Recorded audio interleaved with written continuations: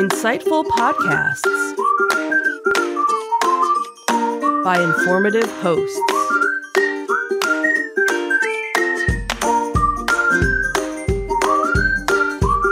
Insights into Things, a podcast network.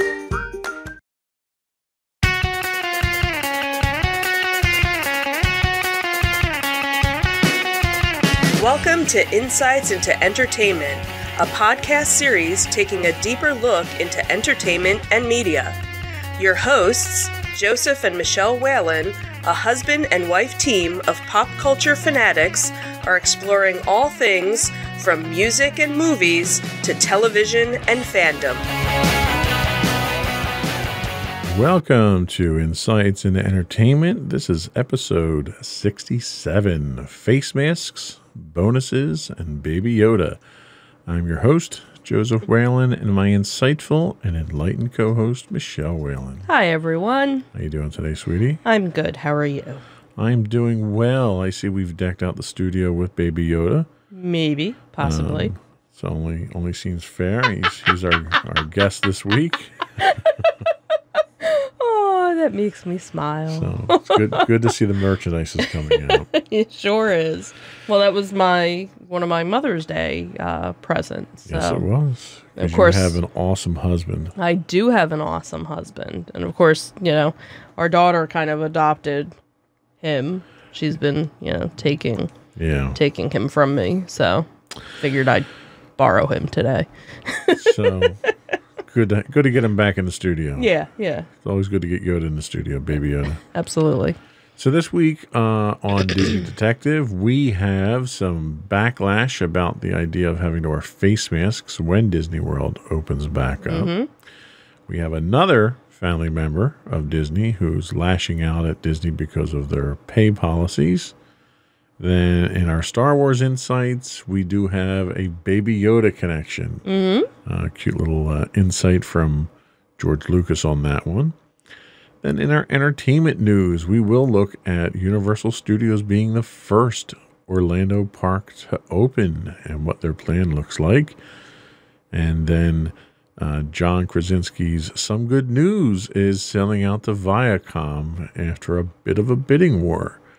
And then, fortunately, light at the end of the tunnel, we have some Comic-Con updates coming out at the end of the show. And then we will obviously have our insightful picks of the week. So, sounds like a pretty good show. Mm-hmm. We ready to get started? Sure. All right, let's get into it.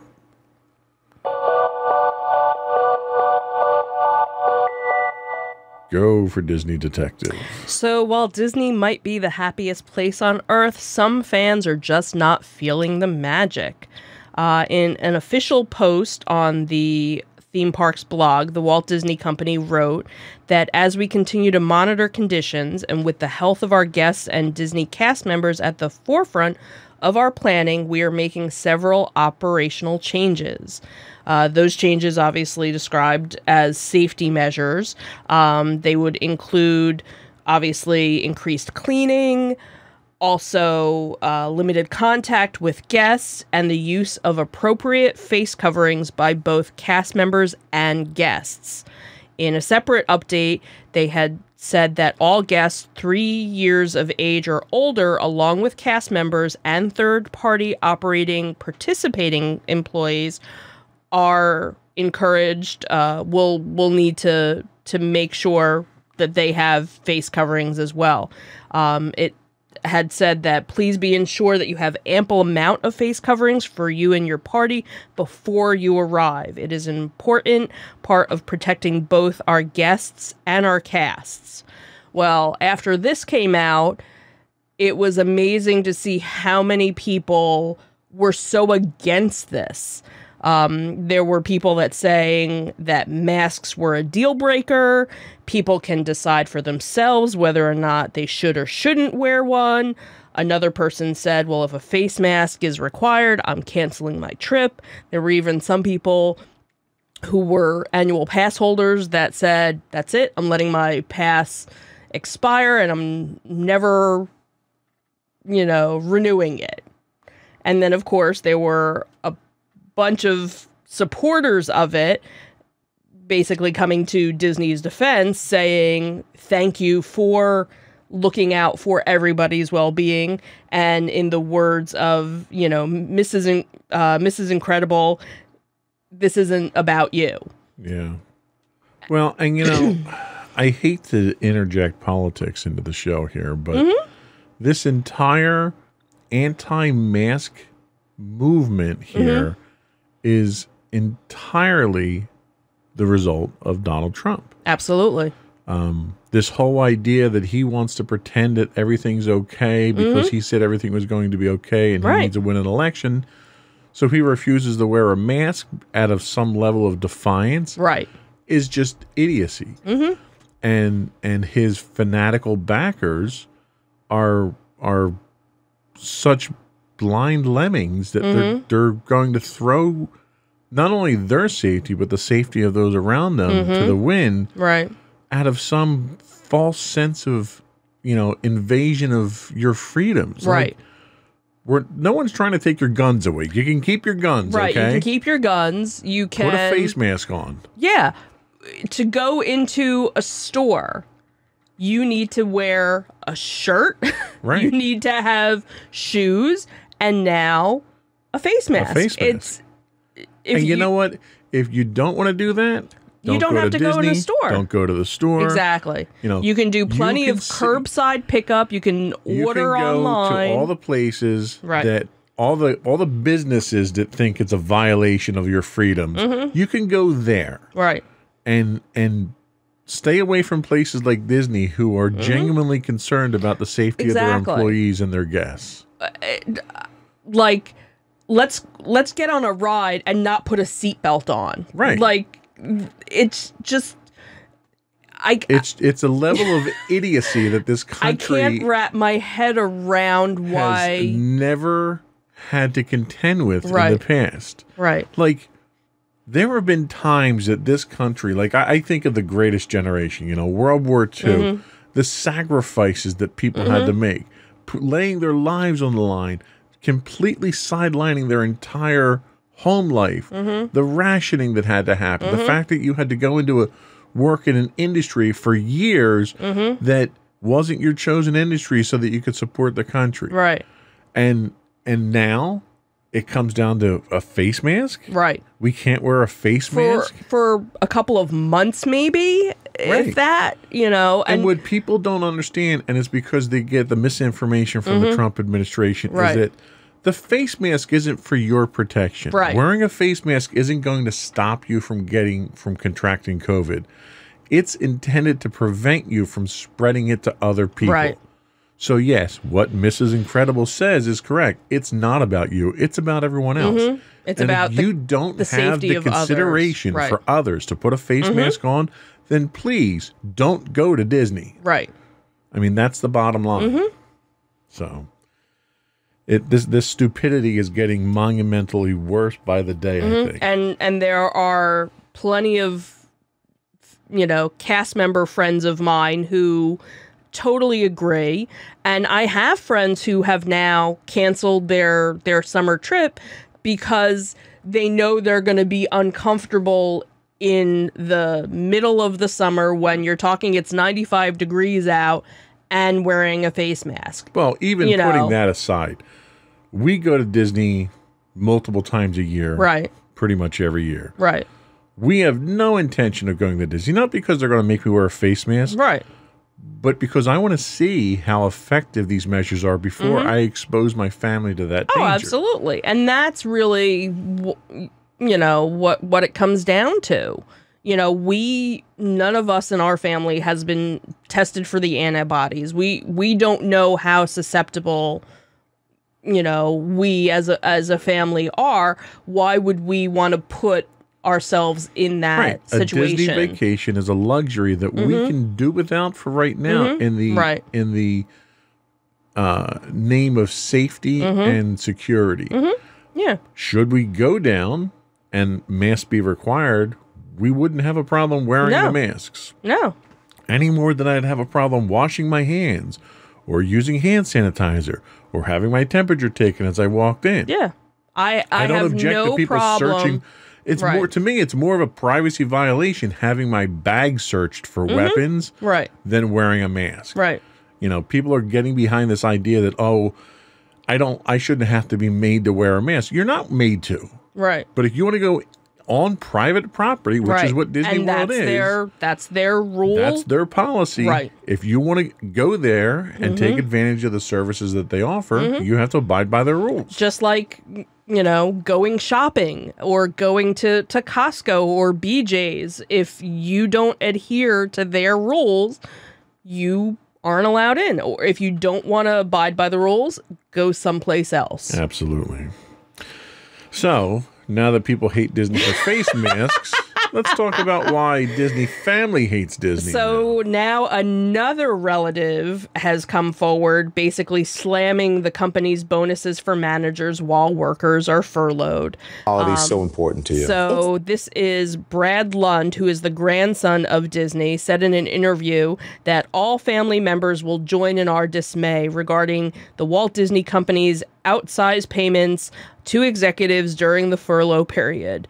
He basically said, I have already expressed my hope that the Disney organization continues to give reasonable compensation and support to its many loyal employees in the spirit of the company, which my grandfather was so proud of. It's the right thing to do during these difficult times. What's kind of interesting is that he is currently embroiled in a decade-long legal battle over his inheritance with trustees of his mother's estate. So that kind of was an interesting little dig. You know, maybe he's worried that he's not getting, you know, his money, you know, because of it, and figured, well, if I'm not getting my money, let's bash, you know, my grandfather's company because they're paying out, you know, to the executives when you have all these furloughed. Well, and I'll bet you part of it's the fact that they decided not to pay the dividend. Can you imagine how much money he gets from a dividend? Yeah. You know, you're not getting your money from the dividend because you're a stockholder. Right. But I'm going to go out on a limb and guess he's probably got a few more shares than you do. So that's going to be a significant hit to his income. Yeah. So thought it was kind of, you know, interesting that he jumped on the bandwagon. And obviously we've talked about it numerous times that, you know, Abigail Disney came out multiple times, not only bashing Disney because of the dividends, but also because of the salaries that they were, you know, that the executives were getting versus how much, you know, the park employees were making and the conditions that they were working under. So, and I have to question what he's done with the fortune he has gotten from his family to help the workers. Right. Because Abigail Disney's come out and she's been a vocal critic of Disney. But what actions has she... But we've not seen her do anything other than publicity stunts. Right, right. And that's what this smells like to me. Is this, you know, this guy's basically crying because he's not getting his trust fund dividend. Yeah, yeah. So I don't know how much weight you can put behind it. Of course, I don't think that Disney should be paying out these kind of bonuses to their managers when they are furloughing their employees. But it's their company. They can do what they want. Right, and... You know, and I'm sure they're not the only company that is paying out their bonuses that, you know, technically were from last year. Correct. And, you know, a lot of companies are probably in that same boat that they had it budgeted for last year, so it gets paid out this year. But yeah, it does kind of leave that bad aftertaste in your mouth of, well, these executives are still getting a weekly paycheck or a monthly paycheck or whatever. How about you defer their bonus until the end of the year and use that money to help, you know, your furloughed. Well, see, and that's you know, I guess my take is, you know, from a selfish standpoint, that Disney can run their company the way they want. When it impacts me, which it will probably next year when they decide to raise prices to make up for all the business that they lost, then I'll get up on my soapbox and start complaining. Right. Because no, I get it. At that point in time, if you've got money to pay bonuses out to managers who are basically sitting around doing nothing, then you've got absolutely no ground to raise your ticket rates and your resort rates. Yeah, if anything, they I would hope that they would lower them, knowing that that would be an incentive to get people. Well, and they're not come. because you're going to be operating at reduced numbers. Yeah. You're going to be operating at increased costs because of all the sanitary measures that they have to take. They're going to have to ramp up their custodial staff to keep up with it. So they're going to use all of these reasons here to raise the prices even more than they, because it's not like they don't raise them multiple times a year to begin with. True. But I'm just thinking because you have, these cruise lines that are giving these, massive discounts to, to book a cruise, or the airline tickets that are, like dirt cheap. It would just be nice if Disney kind of like, hey, if you book now, we'll give you some sort of discount because we know. Yeah, I mean, it would be nice. It would make sense, and it would go a long way to help build confidence in your customers. But you figure the airlines and the cruise lines have to. Right. Because you're not going to get anyone going on those. Right, whereas airlines Disney, people have to use the airlines just to conduct daily life and business. What makes it competitive is because of the number of airlines that are out there. How many Disney Worlds are out there? True. So when you're the only Disney World out there, you can do what you want. You can do what you want. Yeah, true. So that was all we had for our Disney Detective. We will take a quick break and come back with our Star Wars insights.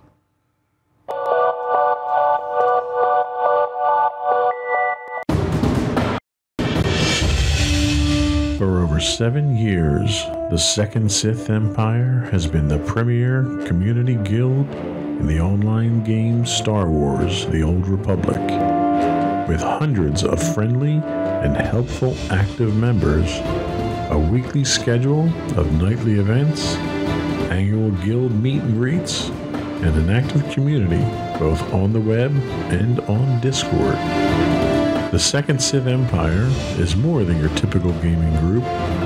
We're family. Join us on the Starforge server for nightly events such as operations, flashpoints, world boss hunts, Star Wars trivia, guild lottery, and much more. Visit us on the web today at www.thesecondsithempire.com.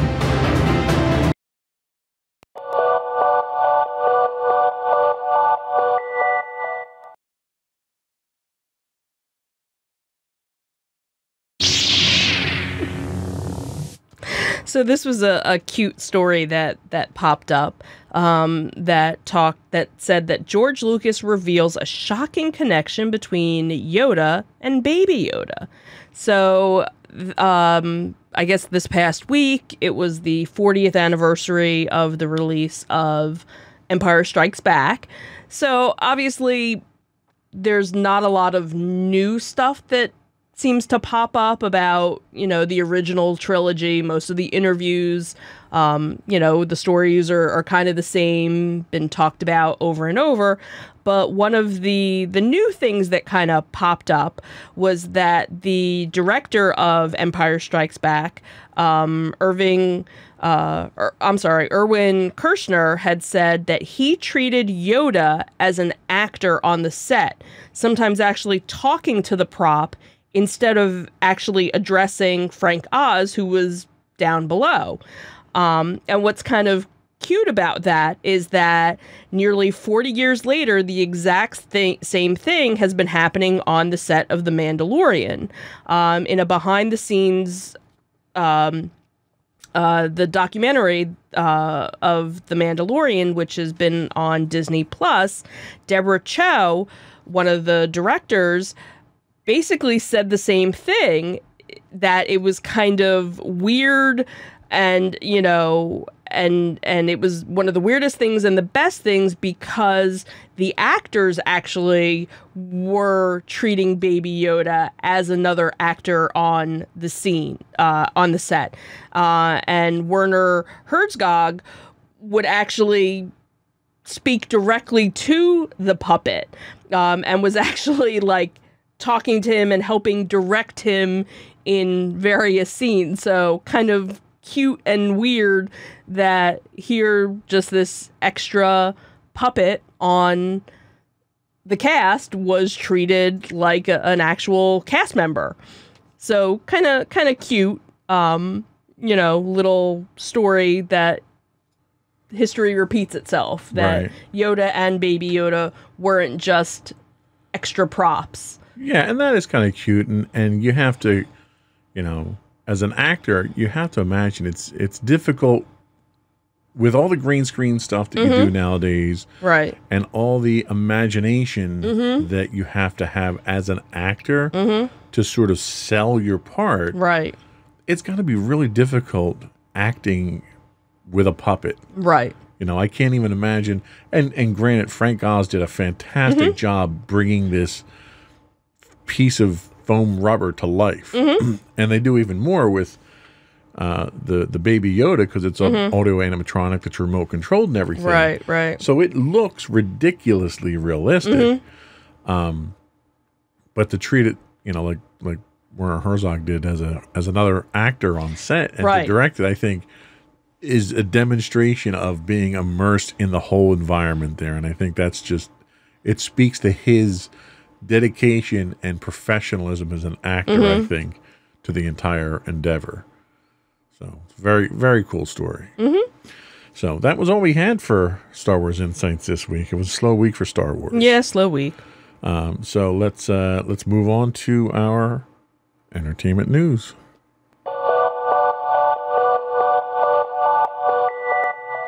Go for entertainment news. So Universal Studios Orlando is actually the first theme park in the area that is planning a reopening. So it was announced just last week that it will be a gradual reopening. Universal will start the process on June 1st. Only team members would be allowed into the parks on June 1st and June 2nd. Then on June 3rd and June 4th, they would be open for limited availability, for some pass holders. And then the plan is to open the park to the public on June 5th, again with a limited capacity. And as of right now, they're not even sure what that number is. Obviously, there are questions and controversy over whether it's too early. And here are some of the changes that we know of as of right now. One, there will be no valet parking. Cars will be parked 1 or 2 spaces apart. Visitors and employees must wear a face covering. Visitors and employees will have a temperature check. No one will be allowed in if you have a temperature of 100.4 or higher. Park capacity will also still be limited. Again, no head count as to what that will be. The play areas will be closed. Virtual lines will be managed through the app, which is kind of like what Disney did with Rise of the Resistance ride. So they're probably doing the same thing with that. Lines will be spaced out. There will be no single rider lines available, and hand sanitizer stations will obviously be located throughout the park. So the plan that was discussed was actually approved by the Orange County Reopening Task Force, and now it needs the approval from the mayor of Orange County and also the Florida governor to move forward. Obviously, at this time, no other parks have made their dates as to when they'll be opening. So they're the first guinea pig, really, to kind of see how this all works out. I have to applaud Universal for being at the forefront here and being the first ones to dip their toe in the water here. This is a huge decision, given this current circumstances, knowing full well that the motivation behind this isn't this altruistic, let's get back to life normal type thing. It's, we're desperate for money. They're losing money like hand over fist. Well, and what's kind of interesting too is that they're first opening up to pass holders, so they're not making any money for those people. And that's the thing. that the level of caution that they're Right. taking here is admirable. Right. Because you're right, they're not making any money off these pass holders other than concessions and Right. food, obviously. Right. But they're doing it in a way to sort of test out what the policy Right. is. See how many people are the guests adhering to everything. You really I will haven't say though that the method and the schedule that they're going by is questionable because given the 2-week incubation period of the virus, you would think you would start off with this limited pass holder only for 2 weeks and then see what the result was and then open it up after that. Right. And they're shortening that window significantly, which exposes more people to risk, which is and maybe dangerous. that's why, as of right now, they haven't approved it. The mayor and the governor haven't approved it yet. We really haven't heard much from Shanghai because Shanghai Disney was the first of the Disney parks to open, where they announced, when things would be opening. You had to make a reservation to attend. So either you were using your pass holder ticket or you bought a ticket and they only had online so many tickets available. If you didn't buy a ticket, you didn't get in, and they almost had timed entrances. Right. You were the first people to go in, you were the next group, you were next group, and we really haven't heard anything from them how it went. Is it working, or anything like that yet? So I wonder how it will go at Disney, because you figure Disney will probably follow the same type of thing. They'll probably do a pass holder, initially, and then see how well that does, and then open it up. But are you opening up your resorts also? Are you allowing people to stay on your property, or is it just park only? So are you basically opening it up just for Florida residents or anybody that lives and local? Given the fact that Disney shut their parks down before they shut the resorts down, I'd have to assume they're far more equipped to handle people at the resorts than at the park. I mean, the park has a much higher level of exposure because of the crowding. Right. And you figure with the resorts, you don't put people next to each other. You could space out the rooms and the floors and only allow so many people. We know that the idea of the quick service areas will be a lot different. So you can probably do a little bit more testing, like you said, in the actual resort than see him in the park. So it'll be interesting to see how this goes. And hopefully this works out well and doesn't cause any exposures that could have been avoided. I think this is a win that a lot of people need right now. Yeah. To something positive to look forward to. Something to start getting back into that normalcy of life. So you know what we could use? We could use some good news. Could we? Could you give us some good news? Sure. So John Krasinski, some good news, sells to ViacomCBS following a massive bidding war. If you haven't seen it or watched any of that, it's a feel-good web series that has been playing for 8 weeks. There were 8 episodes that John had posted. He was the producer of it, and it seems that there were a lot of other companies that were interested in getting their hands on it, really. So following a massive bidding war, the feel-good web series has now been licensed to ViacomCBS. CBS All Access, which will be actually rebranding over the summer, showing some more original content, has now, taken control of this lovely little web series that he had started.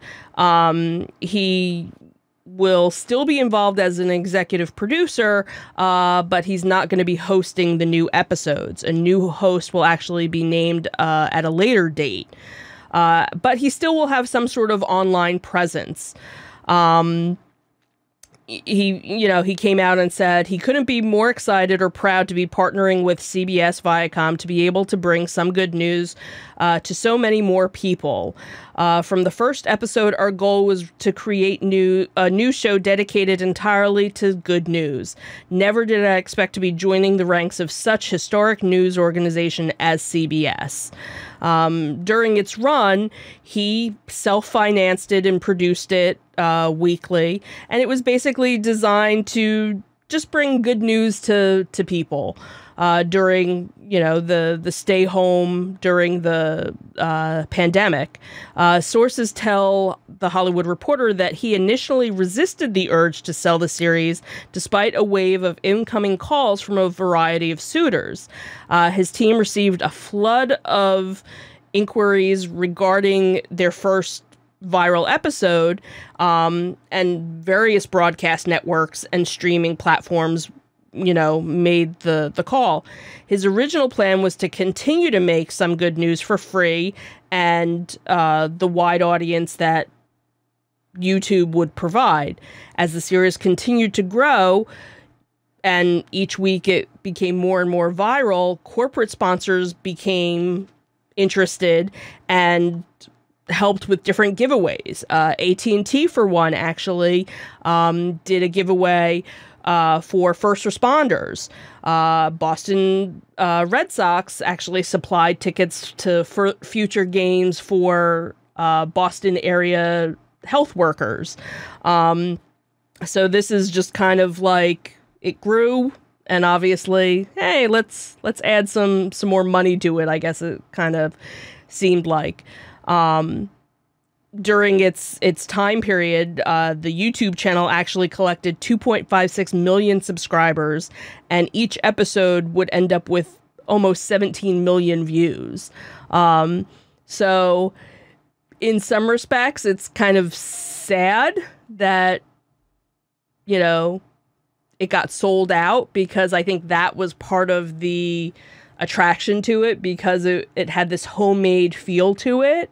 Well, see, and that's kind of where I take exception to this whole thing, because he tried to portray this whole thing as, oh, I wanted to do something nice, so I threw this together real quick. And that's not what it was at all. Mm-hmm. This was a written show.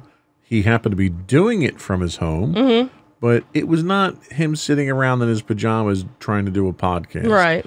It was a professionally done show that he obviously had intent to do something with. Well, and what was interesting was in this article, it said that he actually came up with this idea 7 years ago and just never, did anything with it until late March, when everybody was, home quarantined. Well, and I have to wonder where they're going to go with this. One, the reason it went viral is not because of its content, it's because of its host. So without that host, where are you going to go? Right. Number two, it went viral because of the time period in which it was produced and the circumstances. Yeah. As we move through this pandemic and we get past it, people don't want good news. If people wanted good news, then the news networks would put good news on. The news networks put the stuff on that gets ratings. So this type of thing is not going to be something that's going to be profitable for the news networks. So I don't know why people went into a bidding war for this, because you've got maybe 6 to 8 weeks left of it that you can really milk anything for. I don't know. I'm very skeptical of today's news cycle and the networks today, because the only kind of news that people seem to want to hear or pay for is bad news. See, and I think, me personally, I would much rather watch good news than hear, I personally, I don't watch the nightly news because... And neither do I, because of the negative news. Because of the negative aspect of it. But each week when a new episode... would pop up, I would take the 20 minutes, to watch. If some good news shows us anything, it's that there is a plethora of good news out there that can be sourced and shown to people. And maybe that becomes, for a little while again, just look at, again, after 9/11, patriotism all of a sudden was on the rise. Everybody was so proud, and then after so many months, everybody kind of went back to the way they were. My point is, to go back to what I was saying, is there's a ton of good news out there. And the news networks don't report on it. Because when they do, people change the channel. Right. So why do they think that this is going to be successful in a traditional news environment? The thing that made this so successful was that it was such an untraditional method of bringing that to people. And they're already moving away from that by turning it into a corporate-based show without the original host. And I have to really question John Krasinski's motives, because he set out, my belief, despite the protest to the contrary, is that he set out to make this a business venture. And he was very successful when he was able to get these other networks to get into a bidding war for it. And I'm sure he's making a small fortune off of it, which is exactly what he was trying to do. But he was trying to portray it as though it was a homegrown, I want to do something nice to make people feel good. And it really wasn't. It was let me find something that I can sell to the networks and make a fortune. And that's exactly what he did. So, but I'm the cynic of the I know you are. So I have to point that out. We know. So that was all we had for entertainment news this week. Yep. We will be right back with some Comic-Con updates.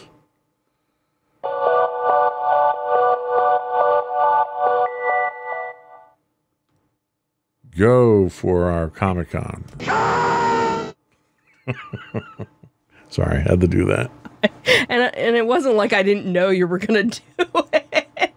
So, obviously, during all of this that's going on, a lot of Comic-Cons got canceled, pushed out, have gone virtual. If you do a search for virtual Comic-Cons almost every day or every couple of days, there are different panels that are showing up. Even concerts. There are different concerts that are popping up on Twitch, Facebook Live, Instagram, and right before we started our podcast today, I happened to look just to see if any of the local ones have rescheduled or moved their dates out, because we knew some were coming up, some had kind of, been postponed. We hadn't heard anything. So what I thought was interesting was Wizard World Philadelphia. That was actually supposed to be coming up within the next couple of weeks. And now they've updated their dates to January 15th, 16th, and 17th of 2021. Which is kind of interesting because January usually isn't when anything is going on. So that actually, in a way, when you think about it, something to look forward to after the first of the year, because usually Comic-Con convention is usually summer, spring. Usually nothing is going on in the winter. So again, something to kind of look forward to, come January. Then the Keystone Comic-Con, which is usually in April, that now has been pushed to the end of August 28th through the 30th. And then the Greater Philadelphia Comic-Con, which would have already happened, because that's usually April, that is now the beginning of September. So September 4th through September 6th. As of right now.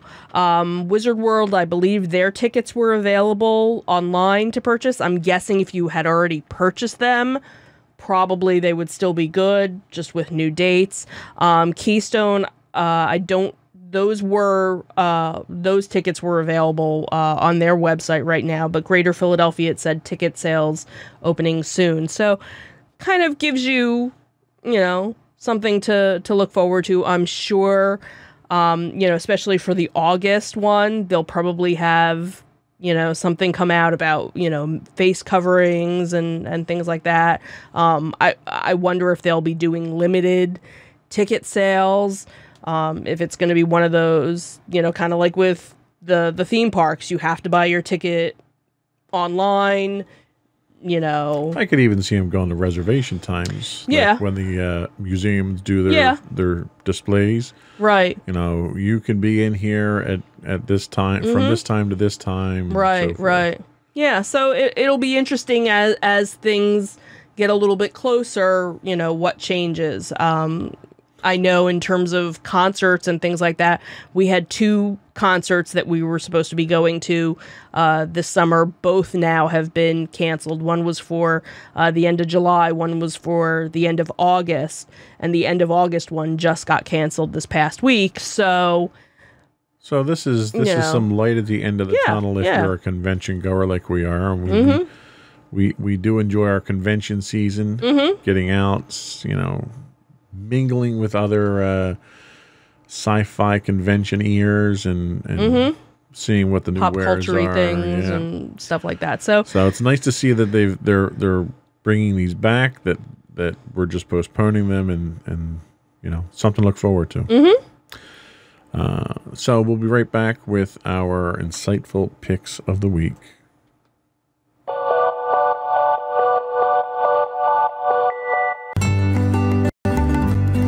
Insights into Teens, a podcast series exploring the issues and challenges of today's youth. Talking to real teens about real teen problems. Explore issues from braces to puberty, social anxiety to financial responsibility. Each week, we talk about the topics concerning today's youth. We look at how the issues affect teens, how to cope with these issues, and how parents, friends, and loved ones can help teens handle these challenges. Check out our video episodes on youtube.com/insightsintothings. Catch our audio versions on podcast.insightsintoteens.com or on the web at insightsintothings.com.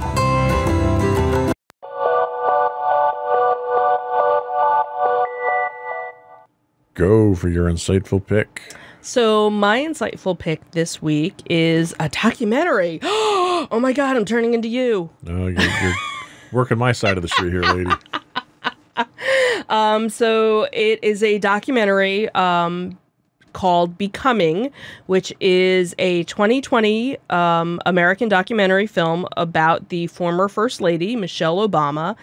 And it's partially based on her best-selling memoir of the same name, which was released in 2018. And this takes a look at not only her book, but her 34-city book tour that she did with the book. Very well done documentary. You get to see the behind the scenes, not only prep of her traveling throughout the country on this book tour, but also the different guests that she comes in contact with. So each each city that she did the tour in, she had a different host, from different celebrities, local celebrities, and she would also visit different schools within the city. So you got to see the behind the scenes of that, where she would meet with different students, various different minorities, and do little Q&As with them. You got to see some book signings, and what was also interesting was you got to see behind the scenes film from when she was in the White House, and how the news portrayed her and all the issues that she had. And you also got to see, she showed where she grew up in South Side of Chicago, and her house, and, her mother still lives there. You got to They did interviews with her parent, with her mother. Her father passed away, and her brother, and got to see, a very intimate look. And, it's just amazing how classy she is, and you just have this total respect. And you got to see and feel, how hard it was for her growing up and becoming, who she is today. And just so well done. And I didn't read the book, but it makes me want to go and, get a copy of the book and read it, to read more stories than what was done. So nice. Good pick. Thank you.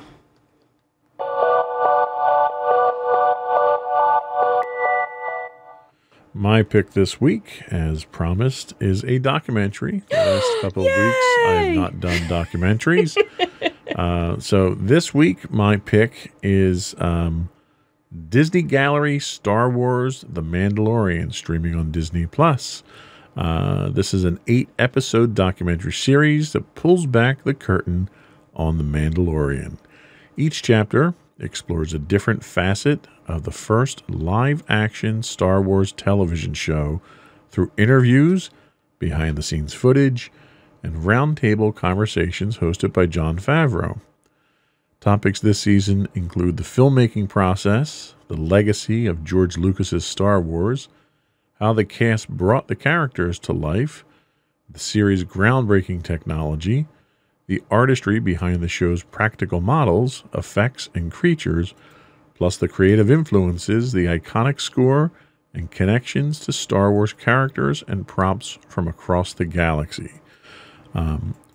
We love the show already, so watching the documentary was really just kind of a no-brainer type thing. But the documentary itself is extremely well done because it's a unique perspective behind the scenes. Just listening to the various directors talk about their techniques and their experience and how they got involved with the projects. Listening to the actors and the admiration the cast has for each other and the experiences. The last episode, we're, I think, 4 into the series right now. And the last episode was really the one that had the most impact on me, and that was the technology side. Yes. They talk about the challenges of shooting a show or a movie or anything on a soundstage, and how there's physics involved in lighting when you're using green screens. Where the one example they give you is the fact that the Mandalorian's helmet is really one big 360-degree mirror. Yeah. So in an environment where you are using green screens, in post-production, you need to go in and remove the green screen effect from the helmet and then overlay the proper reflection on the helmet. And you have to do it in such a way to make it look realistic. You have to make the lighting look realistic. Right. So if you're front lighting a green screen, you have to have that light reflection off of the armor of the Mandalorian, because he's wearing all reflective armor. Because if you're not out there in the desert forming these scenes, filming these scenes, you don't have that lighting effect. So what they do is something that's really, it was just incredible. It was a 360-degree room that they call the volume. And this was actually a story that we had months ago that came out, and we were like, what is this? So it was so interesting to see in this behind the scenes to actually now experience it. Right. So it's a 360-degree soundstage that they shoot on, and the walls are all LED screens. The ceiling is an LED screen. So when they project, they don't project. They show the actual desert scene, and they set the floor with whatever material, whether it's stone, dirt, or whatever, or there's crates or whatever, and everything just blends together. Yeah. To the point that even the actors can't see where the real stuff ends and the screens begin. But the effect that it has is there's a sun setting behind the Mandalorian, and the lighting effects of that sun setting are reflecting off of the armor. Yep. They show one scene where he's in the cockpit of his ship, and there is a space battle going on, and there's laser blasts that are going past his ship, and you literally see the reflection of the laser blast in his helmet. It's such a level of realism, right, that no one's had the opportunity to work with it in the past. And in this last episode, they were interviewing Carl Weathers, and Carl Weathers even talked about the scene where they're in this boat in a lava flow. And the boat isn't moving, but because all the scenery around them on the walls is moving, the actors were getting motion sick. Right. In the boat because it was so realistic. Yeah. And, we talked in the earlier article about being able to act to a puppet. Right. And Carl Weathers talked about the need when you're on a green screen that you have to sort of envision it yourself so that you can play the part and play towards everything. And when you're doing that with multiple other people, it's very difficult because everyone envisions it differently. Right. Because it's coming out of your the scene's described to you, but you as the actor have to imagine it. So everyone imagines it differently. And he said with this technology, you don't have that problem because everybody's seeing the same thing. Yeah. So when you're talking about something or you're interacting, you're referencing something, everybody else knows exactly what it is, where it is, what it looks like, how it moves, everything. So it's an incredible technology, but the documentary goes into that level of detail. It gets you inside the heads of the directors, the cast, and it's just there's a lot of great stories in there. There was a story about Pedro Pascal, who plays the Mandalorian, and there's one scene towards the end of the season where he gets injured in a blast. So they got him all doctored up with blood and everything when they finally take his helmet off. Well, at the time that they shot the scene, he had an on-set accident. Right. And he walked into a 2x4 or something like that and had to get stitches on the nose. So they take him into the emergency room, and they see all this blood on his face. It's all prop blood. They're like, oh, get him in. We got him taken care of. So it's really cool. Like the little anecdotes like that and the insights and stuff. It's a very well done series. And you see people, Kathleen Kennedy makes appearances in here and provides insight.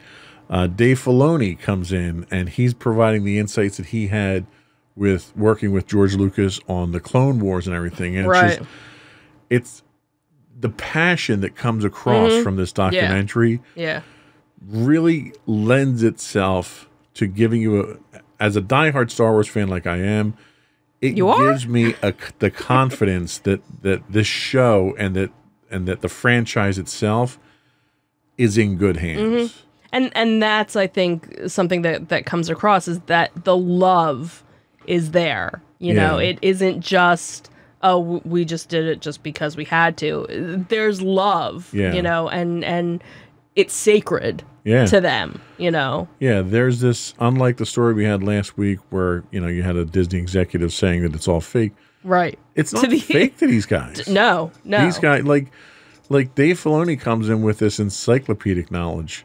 Oh, like my people, God, yeah. People, somebody will reference something on set about Star Wars, and he'll explain it to them with this depth of knowledge that you would get from like a college professor. Yeah. And it's because these guys all grew up with it, and they all have this passion for it. And like, it's one of those things where I wish I was in the industry so that I could be a part of that team, because that team, there's such a synergy on the team that they have right now, and that comes across very clearly in the documentary. Yeah.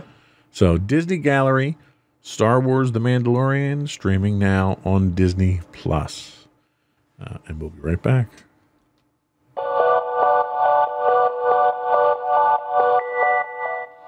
So that was all we had today.